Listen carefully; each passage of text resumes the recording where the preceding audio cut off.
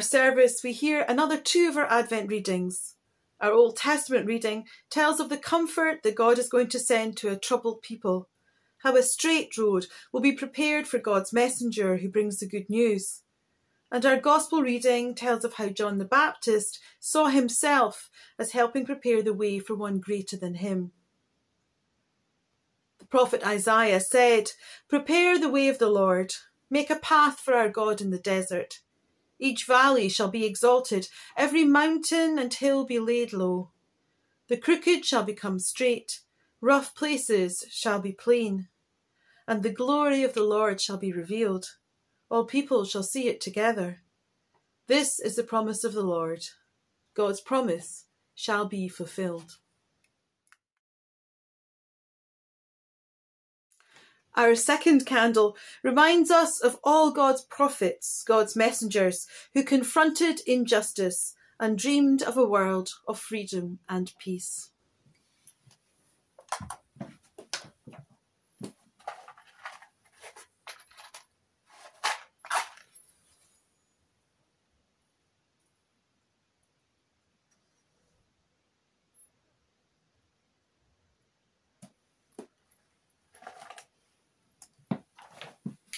Let us pray. We light this candle for all God's prophets, confronting justice and restoring the dream of a world of freedom and peace. God, as we wait for your promise, give light, give hope. Amen.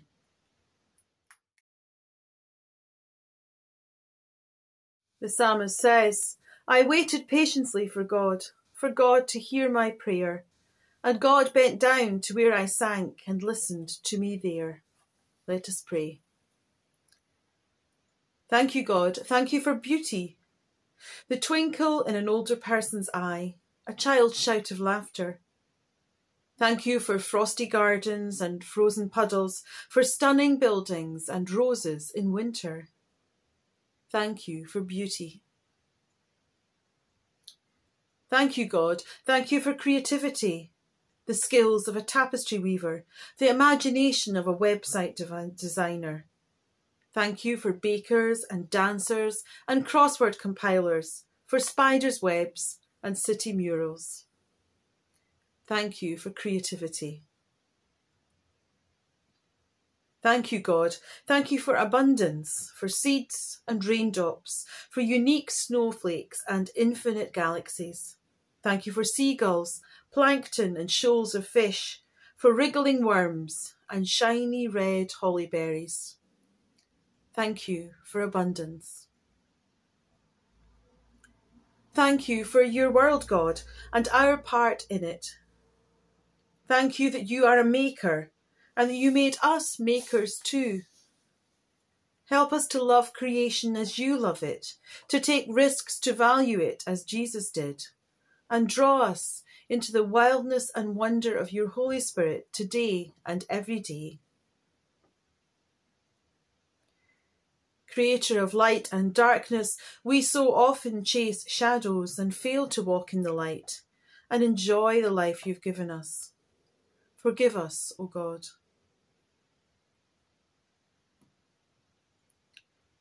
May we know that we travel through Advent as forgiven people. May we remember to lift our faces towards the light and walk together with our God in hope and faith. And let us now pray together in the words Jesus taught his first disciples, saying, "Our Father, who is in heaven, holy be your name. Your kingdom come, your will be done on earth as it is in heaven. Give us this day our daily bread, and forgive us our sins as we forgive those who sin against us. Save us in the time of trial, and deliver us from evil. For yours is the kingdom, the power, and the glory, now and forevermore. Amen."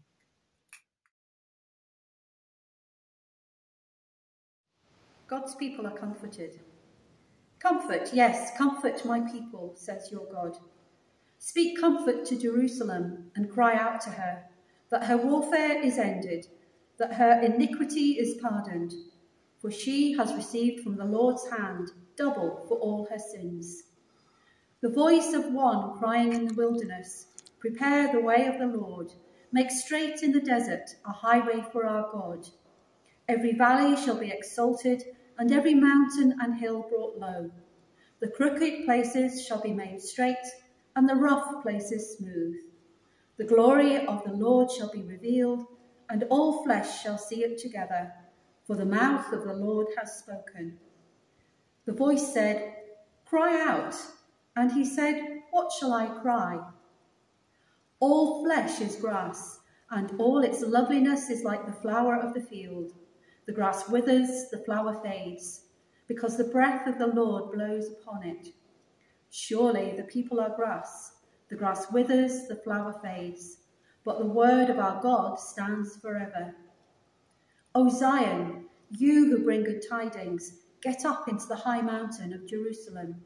You who bring good tidings, lift up your voice with strength. Lift it up, be not afraid. Say to the cities of Judah, behold your God.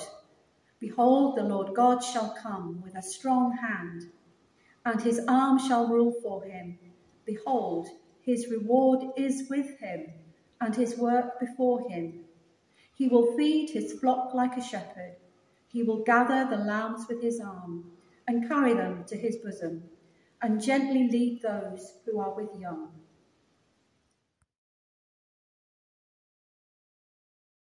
John the Baptist prepares the way. The beginning of the gospel of Jesus Christ, the Son of God. As it is written in the prophets, behold, I send my messenger before your face, who will prepare your way before you. The voice of one crying in the wilderness, prepare the way of the Lord, make his path straight. John came baptizing in the wilderness and preaching a baptism of repentance for the remission of sins. Then all the land of Judea and those from Jerusalem went out to him and were all baptized by him in the Jordan River, confessing their sins. Now John was clothed with camel's hair and with a leather belt around his waist, and he ate locusts and wild honey. And he preached, saying, there comes one after me who is mightier than I, whose sandal strap I am not worthy to stoop down and loose. I indeed baptized you with water, but he will baptize you with the Holy Spirit. Today's readings from the book of Isaiah and the Gospel of Mark are both about a prophet appearing in the wilderness, looking to show a lost people the way to God. The book of Isaiah divides into two parts, with each part having several writers. The original Isaiah is thought to have written chapters of part 1. The writer of the part of the book we heard from today, part 2, has seen that the Israelites have no option but be taken into captivity. In part 1 of the book of Isaiah, the writers have thought that the Israelites might yet turn back to God and save themselves. But here, in the 6th century BCE, we have the Israelites defeated. And the writer of this section of Isaiah, part 2, is offering comfort to a sad and confused people. Despite it all, help will come. God will save them. Their time of suffering and defeat will end. In 1st century BCE Palestine, John the Baptist is encouraging his listeners to live their lives as if they believe the Messiah, God's important messenger, is coming to save them. But the people had long given up on any real hope of intervention from their God. So many centuries had passed since success nationally. So many teachers and prophets had promised much, delivered nothing. John offers hope, preaches that the kingdom is near, warns folk that they had better be ready. They have to prepare and watch and wait for the sign that God has come among them. The Gospel of Mark is the most direct and to the point of the 4 Gospels, telling a story, trying to get good news across in as plainly a way as possible. Not for the writer of Mark, the myth-like virgin birth and all these angels, shepherds and wise men. And interestingly, at the other end of the book, the end of the story as it were, in the book's first edition, there's no risen Christ appearing to the disciples. To the writer of this Gospel, John the Baptist, proclaiming his message of repentance and of the imminent arrival of God's important messenger, that was the good news worth telling. The writer of the Gospel of Mark uses John's life as an example of how our lives must be. Focused, not afraid to speak out against abuse of power, knowing that God's kingdom is among us. This week's Advent candle reminds us of the brave and bold people who have raged against the status quo, who have dared to question those in authority and those with the power. The prophets, those who remind us of how God would have us to live our lives, those who tell out how the kingdom of God should be. The second for the prophets, who said that Christ would come with good news for many and angry words for some. One of the hymns in the Methodist hymnal is in praise of prophets. Welsh priest Dan Damon's written, "When listening prophets dare to speak, love thunders like an ocean wave.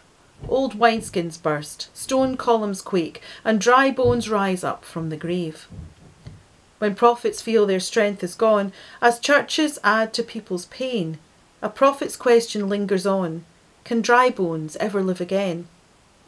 True prophets challenge us to change, to wake and wonder, risk and grow, and when the way ahead seems strange, to name the fear and let it go.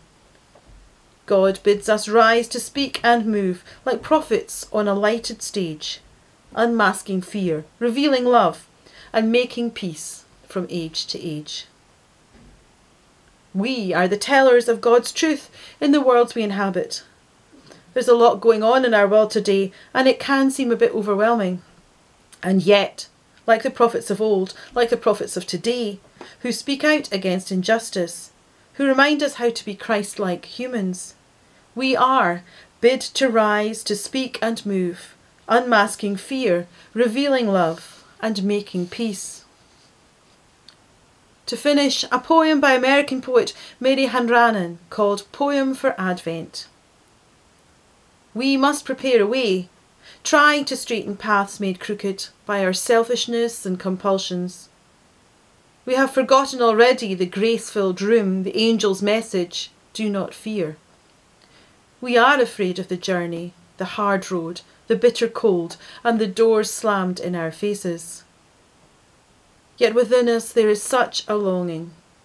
We must enter our heart's dark stable, clear away the dirty straw of resentment and pride, soil our hands, and make some effort to find a fresher, sweeter hay of welcome, light a candle of hope, then humbly await the birth of a new world.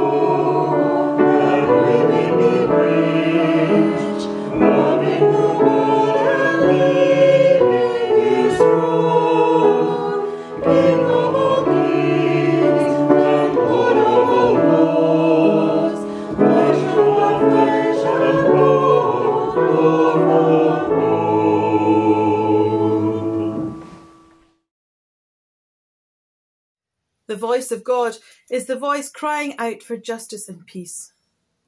The voice of God is aching for wholeness. The voice of God invites us to stand fast for justice, encourages us to feel worth full, helps us to become whole. In stillness, let us seek to become open to the voice of God. Let us pray.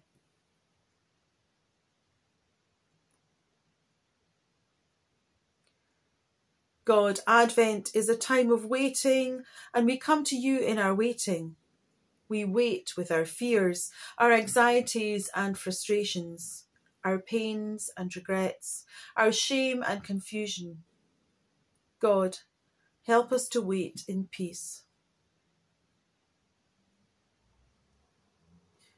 We wait with impatience. We rush around, preparing for the festivities, not leaving space to prepare our hearts.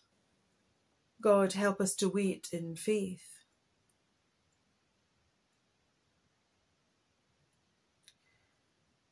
We wait in excitement. We are ready to celebrate. We know the story with its humbleness, simplicity, and wonder. God, help us to nurture our joy. We wait in thanksgiving. We are free and able to celebrate. We have others around us to share in the journey. We're able to wonder in the marvel of your gift. God, help us to receive your love, and having received your love, to share it in our suffering world. Come, Lord Jesus, into the darkness of our world, a world where there is injustice, racial tension and war, where many people still lack the basics of food and clean water. Come, Lord Jesus, into the uncertain future of migrants and refugees who risk everything to escape atrocities, yet know that they could still end up paying with their lives. Come, Lord Jesus, into our communities, where many are struggling with redundancy and debt, and food banks have become a lifeline for those in need. Come, Lord Jesus, into the darkness of our cities, where greed and discrimination make misery in people's lives.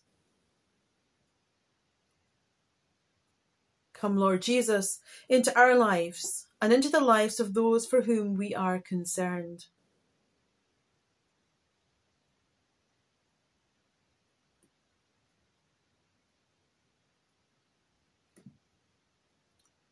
Bring comfort to the bereaved and to those who are struggling to cope with life on their own.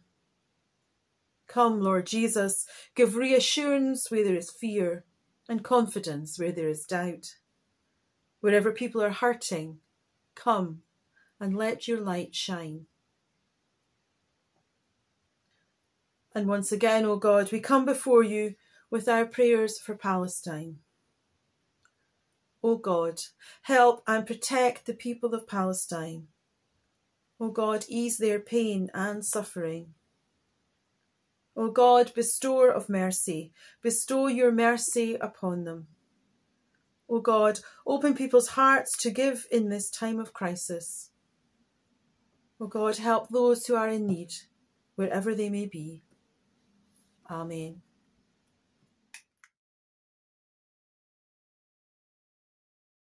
Once again, it's been a privilege to share worship with you. This week, may we rejoice in the presence of our God who has promised to come, has come, and has promised to come again, and now a blessing. We travel in time. May God walk with us into eternity. We travel in hope. May God sing with us through the darkness. We travel in wonder. May God dance with us in holy joy. And so, may the blessing of the God of glory, traveller, storyteller, dancer, be in us today and every day, and forevermore. Amen. Christmas is coming, the church is glad to say, and let the Advent candles brightly burn in the rain. The first is for God's promise to put the right things right, and bring to us and darkness the hope of love and light. Christmas is coming, the church is glad to sing, and let the Advent candles brightly burn in the rain. The second for the prophets who said that Christ would come, with good news for many and angry words for some. Christmas is coming, the church is